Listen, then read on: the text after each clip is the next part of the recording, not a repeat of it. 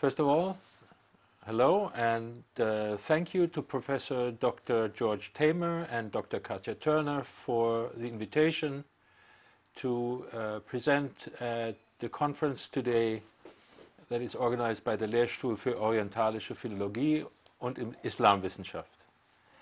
I'm in the interesting position of presenting not just the Jewish side of things, but to be the first in our small group to present on tolerance. If I understand correctly, I'm also the first to present on any of the concepts that our project director has selected for us to cover.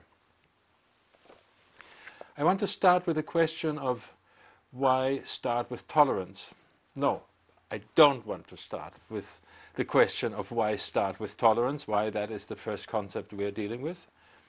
In order for that question to be raised, we need first to know what the concept entails and whether, and if so, it is apt to describe phenomena that are indigenous to, or at least familiar and somehow meaningful from within all three of the traditions this project groups together as relanda or comparanda. And so, in other words, I won't be the one asking the question at all, why start with tolerance? That has to wait until we are done with the conference. A few preliminary remarks. First, the assumption at work here and in many similar comparative endeavors is that Judaism, Christianity and Islam constitute a family of religions or a constellation of symbolic clusters that are both similar and different enough from one another to be meaningfully juxtaposed. I recently completed a brief history of Jerusalem that proceeds on the assumption that just about anything we know about Jews, Christians and Muslims is in flux in two regards, namely in regard of our knowledge of the historical, textual, ritual and material evidence of the phenomena themselves, and in regard to our categories that seem to dissolve the historical phenomena into mere chimerae of self-reflection.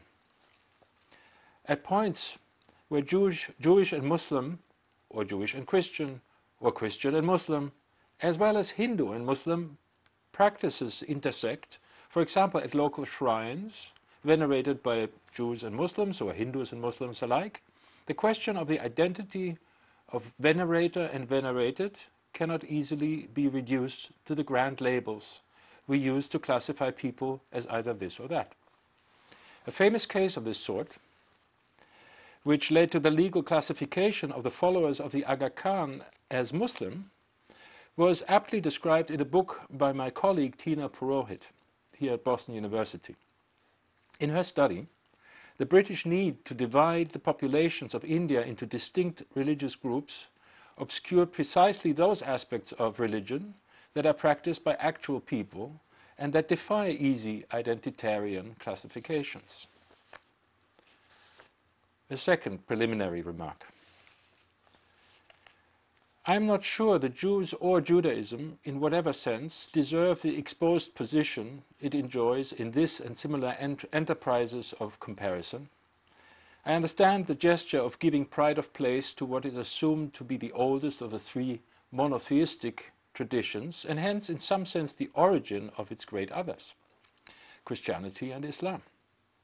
We are familiar with the tropes of mother religion and her daughters, a trope that was particularly attractive to the liberal Jews of the 19th century, for whom religion had become a historical phenomenon, to be studied from a historical perspective, and who took some consolation for the socially inferior position of the Jews from their historical prius over the imperial cults that had put them in that place, and still to some extent kept them there. In an age where historical prius meant historical origin, old age was a sweet revenge on the epigones.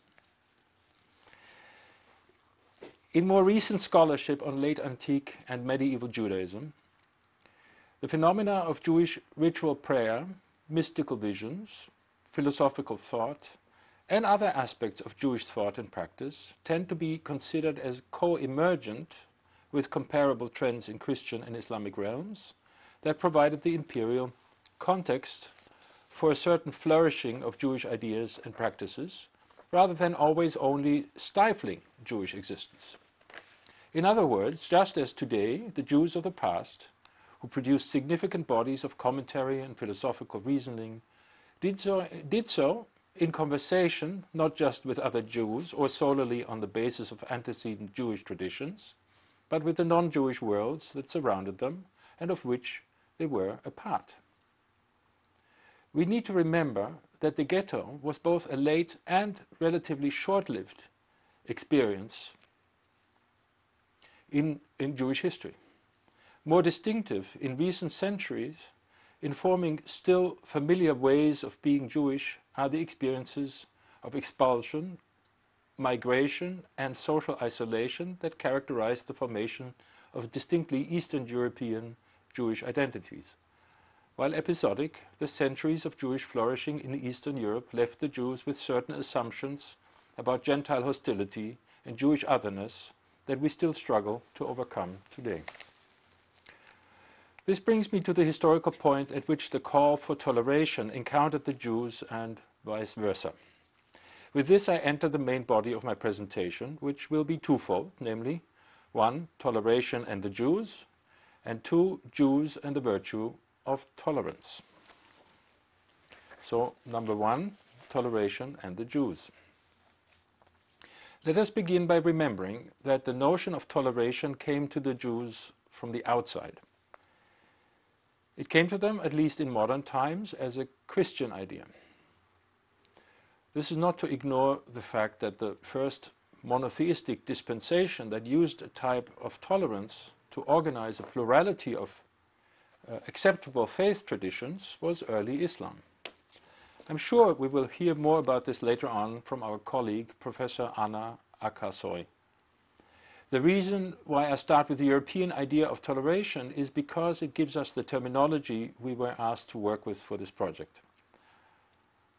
I'm nevertheless inclined to think that we can have the substance of tolerance or toleration without the term itself, and that the political principle of toleration may well describe the considerations and practical politics at work in the organization of the Caliphate, from its inception as Arab minority rule over vast regions populated by a plurality of non-Arabs and non-Muslims, down to the multi-ethnicity of the Ottoman Empire. But let me return to Europe.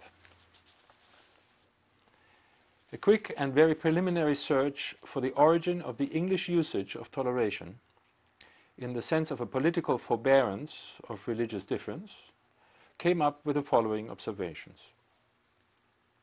According to the online etymology dictionary, toleration, meaning forbearance, sufferance, is from the 1580s, but there's no evidence given.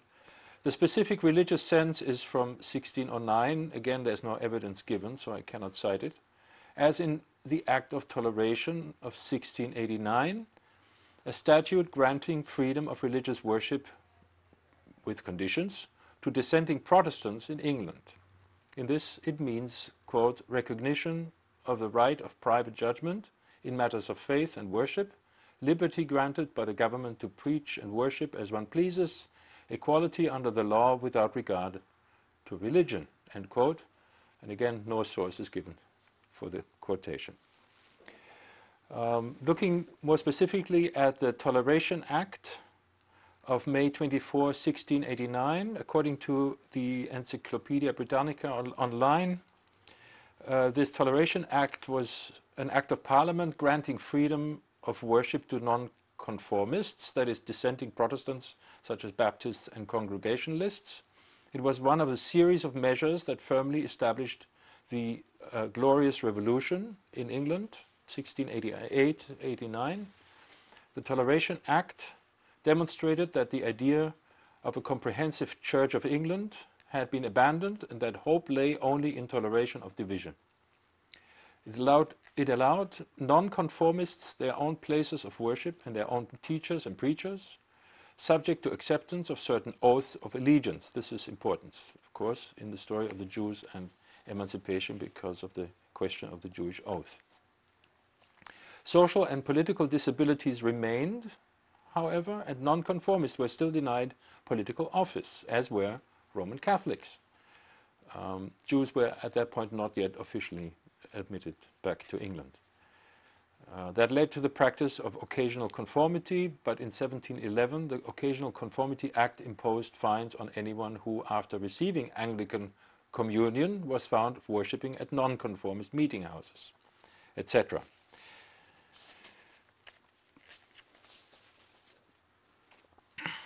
We see how this act did not apply to Roman Catholics and Unitarians. So in other words, the big question in late 17th century England was whether toleration, that is forbearance of the state for beliefs and practices deviating from the Anglican Church, could be extended only to the variety of Protestant sects or also to the Catholics. At just about the same time, John Locke famously wrote his letters on toleration, first in 1685 and then in 1689. So just around the time when the Edict of Nantes was lifted and France started persecuting the Huguenots. By the way, in the essay on Locke from the Stanford Encyclopedia of Philosophy, Locke defines toleration as, quote, a lack of state persecution. So it's a purely negative definition of toleration. Lack of state persecution. Something that today we might define as legalization. That is, right in the States we have debates on the legalization of marijuana, which means you are allowed to consume it. At some point there's a question, can you also sell it and grow it? All of this is still not quite fully implemented, but there is a tendency toward legalization. Toleration as legalization of certain but not all religious views or practices is therefore an antecedent to what in the American tradition is called religious liberty, but it is still not quite the same thing. Religious liberty is qualitatively a jump to a different level of toleration. The Jews enter the purview of the European toleration debate almost as soon as it begins. In 1655, Manasseh ben Israel appeals to Oliver Cromwell to readmit the Jews to England. John Toland, soon after that, argues for the naturalization of the Jews in Great Britain and Ireland.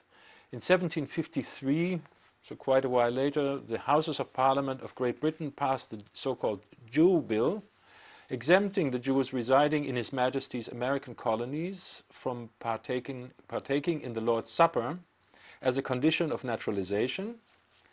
In 1779, Gotthold Ephraim Lessing publishes Nathan der Weise with its Parable of Toleration, and in 1781, Prussian nobleman Christian Wilhelm von Dohm, like Lessing, a friend of the German Socrates Moses Mendelssohn, pens his treatise on the amelioration of the civil status of the Jews, on the über die bürgerliche Verbesserung der Juden. In 1782, Joseph II promulgates an edict of toleration for the Jews in Habsburg territories. This is the first legal act of toleration of the Jews anywhere within Europe itself.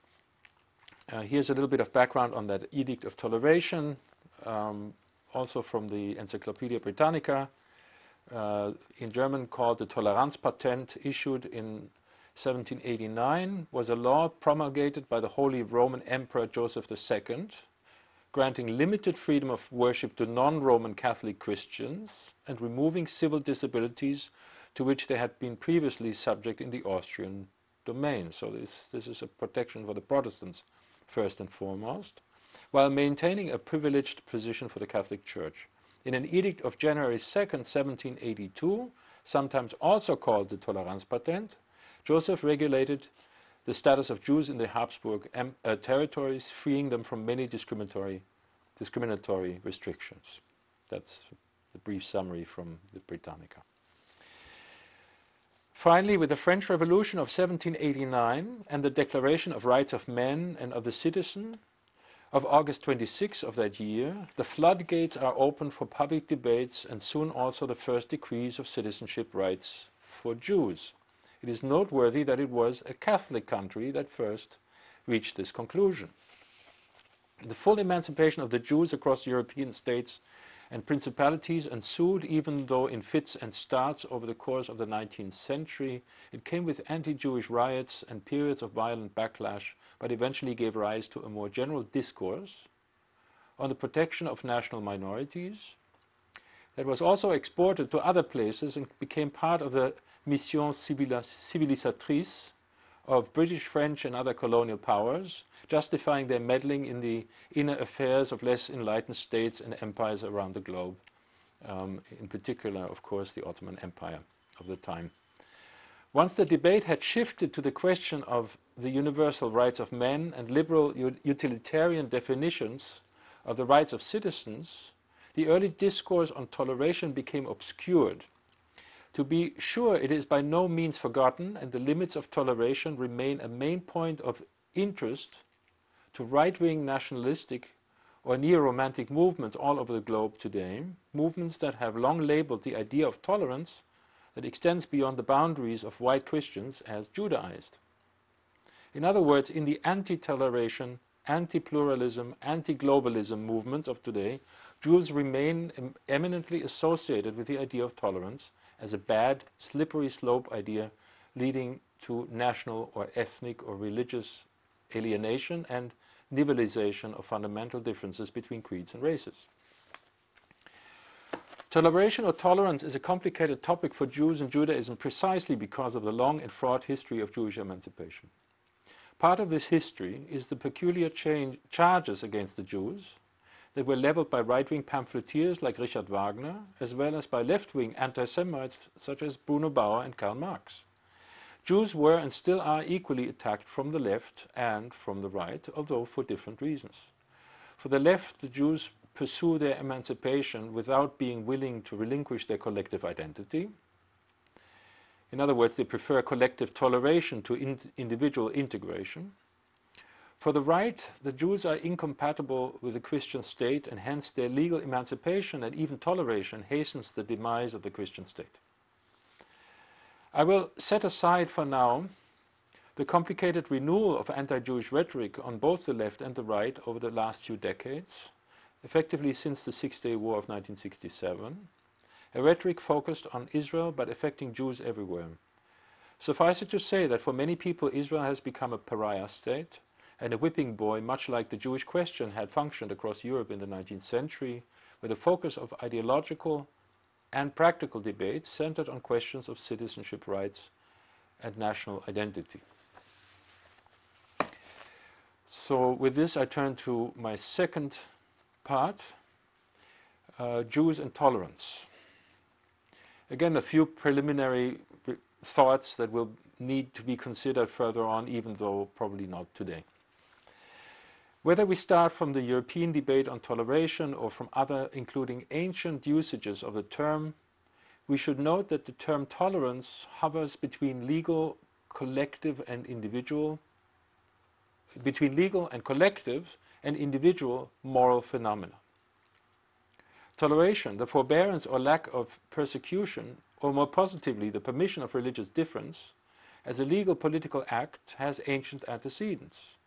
For example, in the concept of a religio licita. It should be noted that Tertullian's use of this term to describe the status of the Jews in Roman society is not without self-interest. In some ways it anticipates or should provoke the same consideration of collective self-interest that the Jewish emancipation debate of the 19th century evoked, though in Tertullian's case the self-interest is that of a then still disadvantaged Christian who wanted nothing more than to be treated by the Roman state as equivalent to a Jew. The question to be asked then is whether there are antecedents to the modern usage of toleration that precede the Christian case. To formulate more generally, were ancient Jews or others confronted with the problem that is later summed up in the term toleration? If not, then what distinguishes ancient configurations of sameness and difference in matters of religion and state from their modern heirs? Secondly, we need to ask whether toleration is always only a matter of state religion and pluralism management, or whether it is also a less public, perhaps communal or private virtue, a kind of regulated, habitual or spontaneous patience and capacity to suffer different ways of being in the world that goes beyond matters of religion, but may be acutely raised in the case of differences in the interpretation of practice of a religion. For example, even if two different Jewish customs, say Sephardic and Ashkenazi rites of prayer or food habits, are considered valid on principle, will those be tolerated within the same synagogue or neighborhood? Or what would tolerance mean with regard to more or less strict interpretations of Sabbath laws? Is there a Jewish, Christian, or Muslim predisposition toward tolerance or intolerance? How tolerant are secular Jews of Jewish religious practices, and vice versa? What are the boundaries in any given case between public and private behavior, and how are those boundaries policed? What are our limits of toleration? The term that comes to mind here is Paul's term of adiaphora, things that matter little when it comes to questions of life and death, salvation and condemnation. Is there an equivalent to adiaphora in our Jewish languages? And how important is the linguistic milieu for shaping the limits of tolerance? For example, are Yiddish speakers more tolerant than Ladino speakers? I doubt it. Here are a few eminent cases, moments, passages that might lend themselves to an investigation of tolerance as a native concept or a problem thematized within Jewish texts and contexts. And I have a list here of 10 different areas of inquiry that might then be treated in the essay that ultimately we are supposed to produce. So this is just really a few highlights on where we might look for tolerance or examples. And of course, since we're dealing with Judaism, we would start with the Bible. And the first case that comes to mind, or at least to my mind, is the zeal of Pinchas, who spears an Israelite man and his Midianite lover in their tent because of the sin of the Baal Peor, as it says in the book of Numbers. Is this zeal a case of religious intolerance? Maybe it is the first case of religious intolerance. But it is a case that is, of course, praised. That is, Pinchas is made a model priest. It is in his lineage that the priesthood continues. How does that compare and contrast with what seems to be the tolerance implied in the laws of Leviticus, where it says, one law obtains between you and the stranger who lives among you, where it says, love the stranger as you love thyself? Are these are these laws in fact expression of tolerance, as they deal with the inclusion of strangers or of sojourners and temporary residents? Or are they a form of impressing legal conformity on temporary residents? In other words, an expression of legal intolerance. That's the first question. The second area of investigation would be prophetic literature and the question of prophetic tolerance or intolerance. I have to say that as I was preparing for this talk, prophetic intolerance came more easily to my mind than cases of prophetic tolerance. I'm still not quite sure there are any. Maybe in the discussion you can bring some to my attention. I was reminded of Elijah and the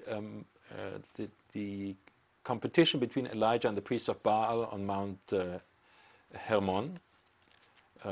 Carmel, sorry, not Hermon. Where it seems to me that the outcome is very clearly one of intolerance, because God himself was unwilling to hear, or the Baal, the response of Baal or the Baalim to the priests of Baal was a non-response. The response of the God of Israel to Elijah was an affirmation and a confirmation, which Elijah takes as a permission to slaughter the priests of Baal. That clearly is a case of intolerance, religious intolerance. We also have, of course, extended satirical poems in Prophet Isaiah and elsewhere against idols.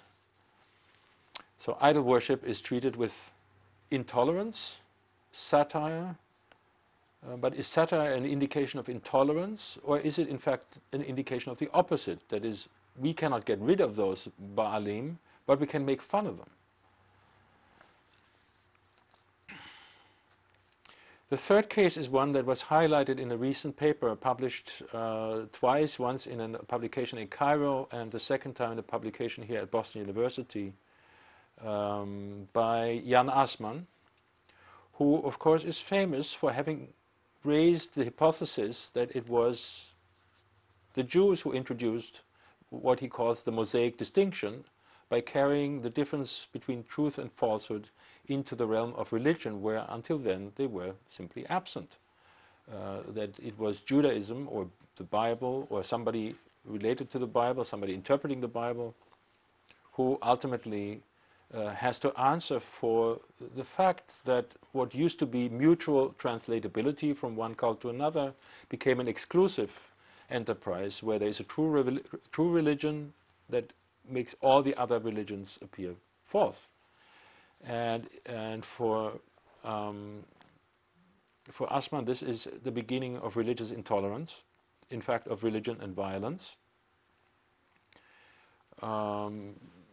But in this recent paper, he has shifted from blaming Moses himself for the introduction of the Mosaic tradition to the Maccabees. In First Maccabees, in the story of Mattathias, you have a retrieval of the story of Pinchas in the act of Mattathias himself, who spears a Jew who is tempted to engage in a transgressive act of consuming meat that has been sacrificed to the idols. And that is the beginning of the Maccabean revolt, which in the end leads to the establishment of the Hasmoneans as high priests. So, of course, there is an self-interest in that narrative, but it is certainly a possibility that it is this repetition of the story of Pinchas that first establishes intolerance as state policy. So we have to look at the story of the Maccabees again and try to figure out whether their zeal for the ancestral laws is indeed unprecedented and introduces a new phenomenon into the world of religious discourse, or whether it can be read otherwise. Of course, the way Assmann poses the question is whether the Jews, or whether the Bible, at least, is to some extent the origin of religious intolerance. 4. Another area I would like to investigate with regard to the question of tolerance and intolerance is apocalyptic literature. Apocalyptic literature is famously dualistic. We have wonderful cases, especially in Qumran, of the battle, the war scroll of the battle of the children of light against the children of darkness, where violence and ultimate absolute difference between the good and the evil people becomes the guiding metaphor to describe the place of the community vis-à-vis the apocalyptic resolution of history. I would say this carries a pretty obvious element of intolerance with it. So the question of apocalyptic dualism and intolerance, to the extent, so the question would be, to what extent is it apocalyptic, the apocalyptic imagination that carries an element of ultimate intolerance into the rhetoric of Jews, Christians and Muslims. On the other hand, we have to keep in mind that apocalypticism was originally employed by people who had zero political influence, who were outsiders, who, though they cast themselves as the righteous few, had no chance to actually accomplish that big redemptive act, that's comeuppance of the powerful, on their own. They were entirely dependent on divine intervention. In other words, even though you may see the world in strictly and radically dualistic terms, if you follow the apocalyptic logic, you yourself don't have the right to usher in the end. It is God's intervention that is needed in order to bring about the end. The other characteristic of apocalyptic literature is the utter passivity of the human righteous, whose greatest act in all of this can only be martyrdom, not killing. So that may, of course, be simplistic, but it raises the question to what extent these revenge fantasies, what is their place within our canons, in our religious traditions? Are they marginal? Are they central? When do they become central? And it is true, there is a certain danger in canonizing the revenge fantasies of the weak and the powerless. And it leads us to this famous idea of Friedrich Nietzsche, who argues that it was Judaism that was the original religion of resentment, and the Christians essentially inherited that idea from the Jews.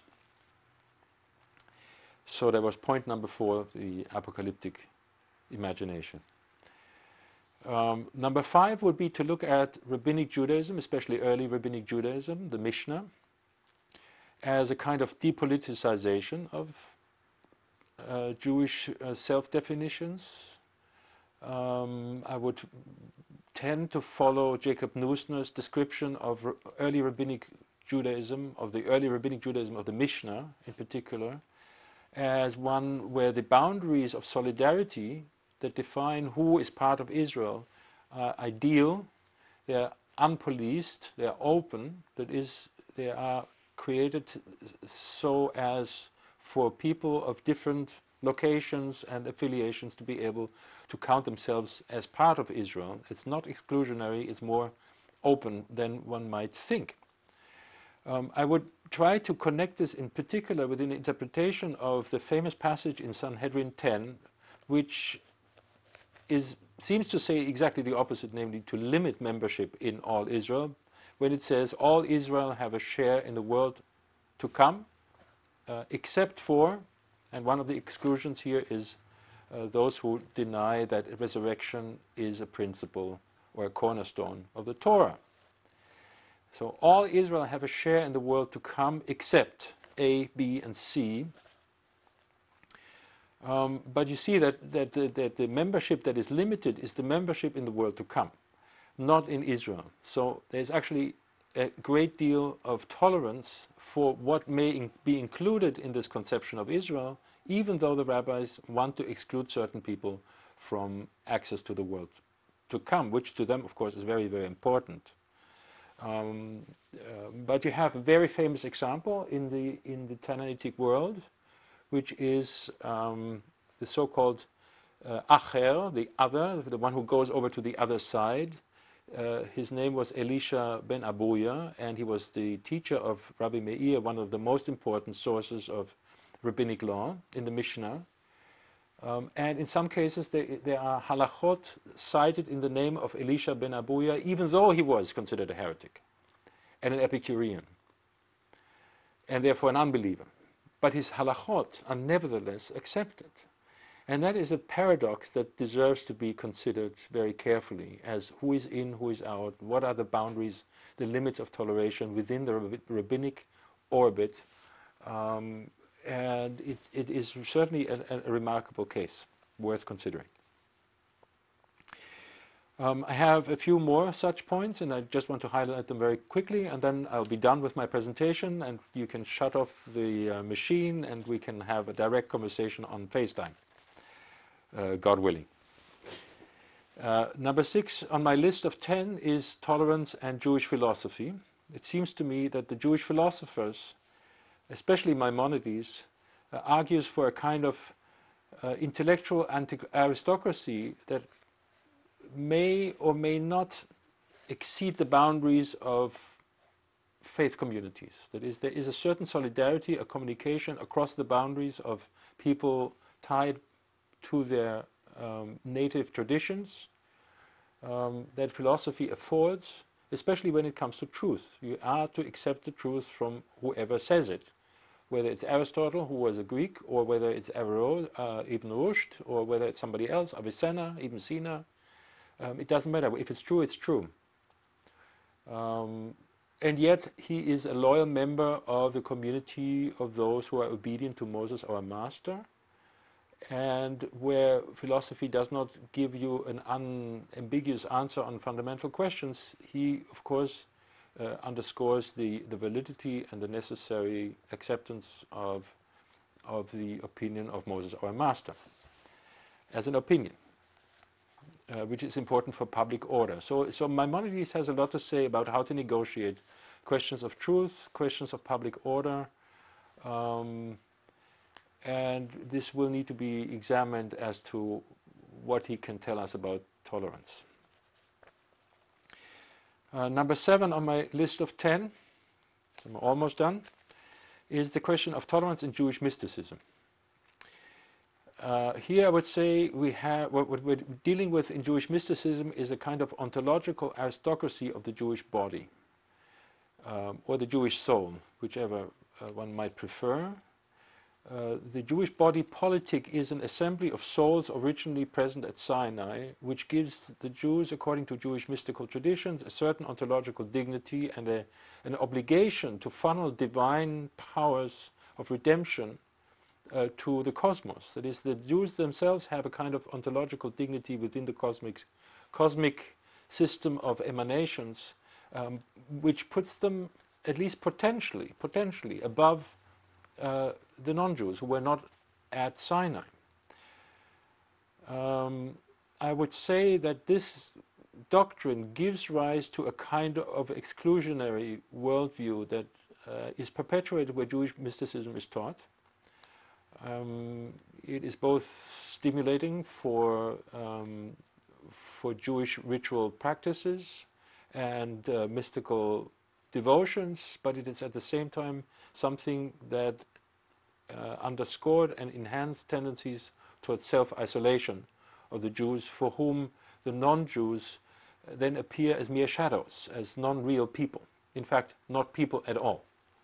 And that is a very dangerous, at least from the idea, if we embrace the idea of toleration as a kind of solidarity building element in across humanity, I would say that this element of mystical exclusivity and aristocracy is something we need to be very careful with. On that note, which is then number 8, we have to interrogate questions of social intercourse between Jews and non-Jews, especially out of the world of Eastern European Jewry. Jacob Katz wrote a book on tolerance that examines exactly that question. To what extent were the Jews of Eastern Europe able to extend solidarity to the non-Jews and therefore show themselves as tolerant of non-Jewish conduct, non-Jewish humanity, and to what extent they were really cultivating a culture of exclusivity, which bumps up, of course, in the 19th century against the idea of Jewish cosmopolitanism, which is a very different idea. So it's a question of Jewish anthropologies. In number 9, I want to examine the question of inner Jewish tolerance and intolerance. An eminent case I looked at in recent or not so recent work was the laws of Keruv, that is, to what extent are Jews obliged to bring people who are of Jewish extraction closer to the practice of halakha. It's an obligation, it's a halachic obligation. At the same time, it very often comes along with utter contempt for Jews who eat shellfish. In other words, you can find the expression of utter intolerance for non-observant Jews among observant Jews. But then there are halachic stipulations that should create not tolerance, but the desire or the obligation to reach out and to walk across these intuitively deep divides between people. Number 10, finally, the question of ethno-apostasy, the question of Jewish identity as membership in the Jewish people, and the question of boycott, divestment, and sanctions, that is the charge that if you criticize Israel, you're seen as an anti-Semite, whether you're a Jew or not. And so the limits of solidarity among Jews and the new intolerance between Jews that Dov Waxman cleverly called trouble in the tribe, And there are things of that sort to be examined that are very contemporary issues about inner Jewish debates on what is within the limits of what can be tolerated and what must not be tolerated. This also then returns us from questions of private conduct to questions of public expressions of opinions and politics, Jewish politics, and the question of the limits of tolerance. So that's my remarks for today. I hope, no, I trust we have time for conversation. So thank you very much for your attention, and we will speak in a moment. Thank you very much.